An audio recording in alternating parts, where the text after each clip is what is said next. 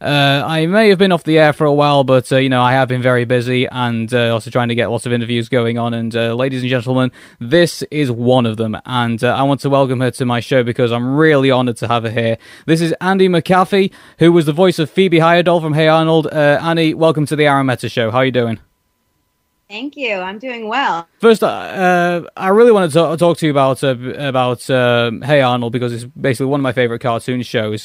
How were you approached with the role of playing Phoebe, and how did it all come about? Well, I wish I was approached. I wish I was that famous, but I had to audition for it like every other kid. So the way it was, my agency sent me out for it, and I'm going to try to remember because it was so long ago. But, you just show up and they give you a little script and it has nothing to do with the actual show. You get maybe like 3 lines of the character. So you don't really know what's going on in the bigger context. You just sort of have to just figure it out. And I did a little voice and luckily it worked and I was hired for it. Joey Paul was casting and I remember meeting her. She has bright red hair, so I remember that. How did you feel about playing Phoebe for the first time? And was it a character they could easily adapt to? Phoebe didn't have a lot of character development yet. I think Phoebe's a character who sort of grew with the show and with a little bit of my personality. The first episode I did, I think, was Downtown is Fruits or something like that, where Phoebe really only whispered in Helga's ear. And they really had already done that episode, and they sort of stuck me in there after the episode was already done. So I just went in and ADR'd it and said like some little line because they were trying to establish her character. And so when I first started doing Phoebe, she didn't really have a whole lot of layers yet. It was just a shy sort of sidekick. So at first, I didn't really even know who she was. And then as the series progressed and our characters progressed, then I definitely enjoyed playing her and understood who she was. And hopefully I added a little bit of who I think she was to the role.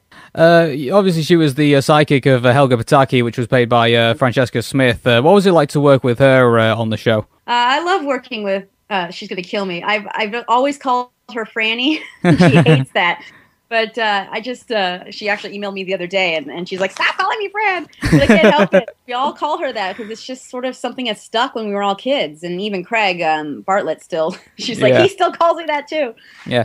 So I'm sorry, Francesca. Yeah. But Fran's a really, really intelligent, amazing actress. So, and I knew her before Hey Arnold. I've known her a long time. So, to be able to do a show with her and just watch her grow up. It was definitely an amazing experience. She's a really smart, great person. How would you describe Craig Bartlett as creatively? I mean, how much direction did he give you on the show? Craig is like your favorite uncle. He's still enough of a kid that he plays with you, but he's still the adult and you have to listen to him. It's just an incredibly amazing time, I think, in the 90s to be part of a cartoon. It was very creative. The studios gave him a lot of freedom to play and to create and to be a part of a full cast.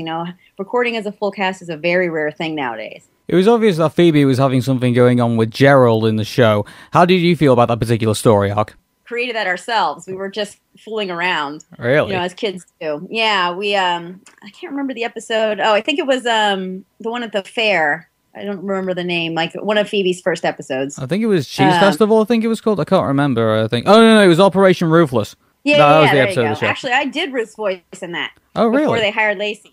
Oh, wow. Just her little giggles and stuff. And then when she had a speaking role, they hired another actress. So Jamil and I were just screwing around, just, off mic and just playing around. And then they thought that was funny, so they used it, and then they just sort of went with it for the rest of the series. I wanted to ask about, besides Jamil and besides Craig and Franny, it was who else was on the show? Did you really like to work with in regards to doing the right, reading the scripts and voice acting? Well, I loved being there with the whole cast.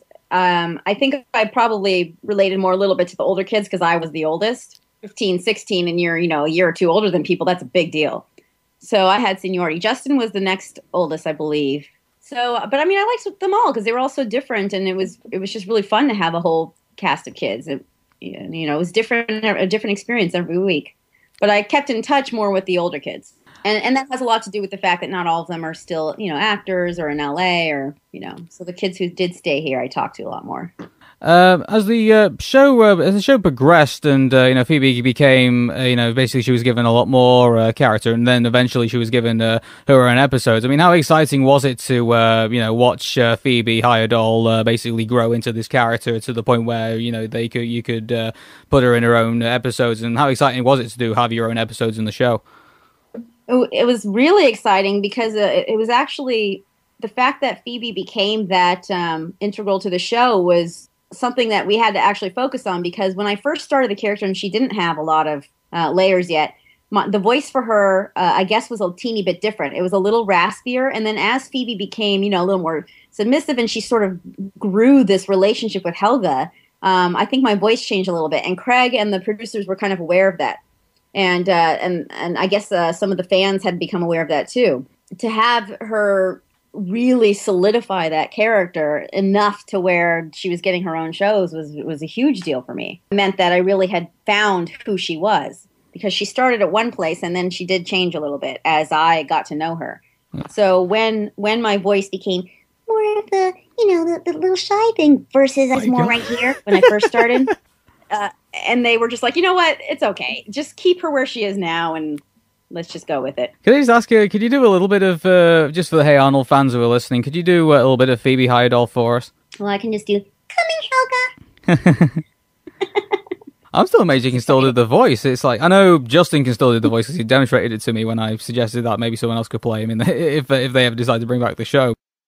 Tell us about when a movie was being considered. I mean, what were you first told when when you were told that Hey Arnold's basically become popular enough to basically do a full motion picture? I mean, what was the buzz around that time? I don't really remember the specifics of the movie, because when you're a kid, you just pretty much get a date and a time and you show up and you're not really a part of the whole behind the scenes kind of action. So I remember, I don't know if this was after the movie was done or before, but I just remember that I don't think that the movie we made was supposed to be the movie. Yeah, he wanted to do the Jungle movie. That was what he told me before. Yeah, really, it's like, what was it? Just basically here's a date, show up, and basically do the voice. It's was there was there any discussion about how the character was going to progress from from your standpoint, or was it basically just it's up to the writers, let them decide what to do?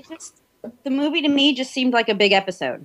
Yeah, there wasn't really anything, significant changes with my character. I think Helga. I think she revealed her love for Arnold in the movie, so I think there was a big change for their characters. But Phoebe, I was just thrilled she even got on the poster. Yeah, she was in the wrong colored sweater as well. If I believe as well, she had that blue sweater, and then they decided to put her in yellow, which.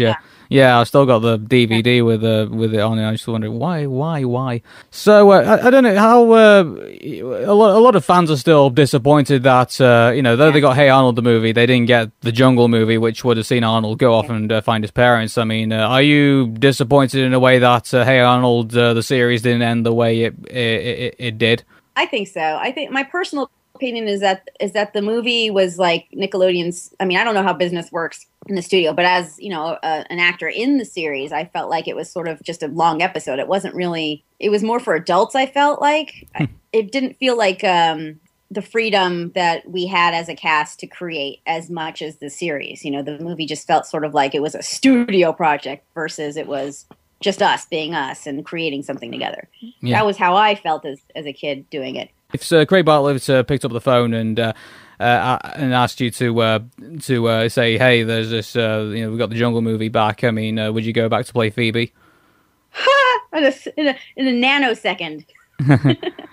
Actually, it's kind of an interesting time, now with social media, because I think the public has a much quicker, more direct route to voice their opinions, to voice what they want than they ever did. It used to be like in the 90s, if you liked Hey Arnold and you wanted to see something on the show or whatever, you would have to sit down, write a letter, send it to some random address, and hope somebody saw it. Now you can mass text or email or tweet or Facebook a million different parts of a studio, and your message will be heard, and you can trend things. And so I think it's a really unique time. If there are enough people who want to see something, I think that it's possible people to make it happen. I mean, I hope. Yeah. Okay, before we move off, hey Arnold, I mean, is there any, what memories do you take away from being on the show? I mean, what would you say was your favorite memories from doing that show? Oh, wow. I think just the whole period of time. Now it's sort of all one big memory, you know? I just think it was just an amazing time to be in animation, you know, in the 90s. Being in the studios were just so supportive. And, you know, they had a lot of events for us, the Kids' Choice Awards I got to go to, and just kind of being a family. It really was a cartoon that you felt like you were a family on.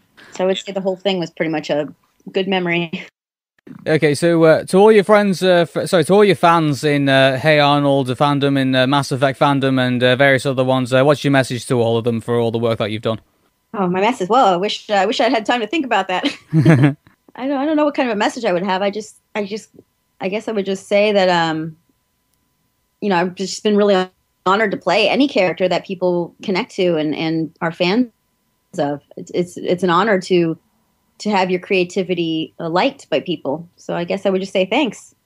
Anndi McAfee, it's been an absolute pleasure having you on the Arun Mehta show. I really want to thank you for taking time out of your busy schedule for coming on the show. I really do appreciate it. Absolutely.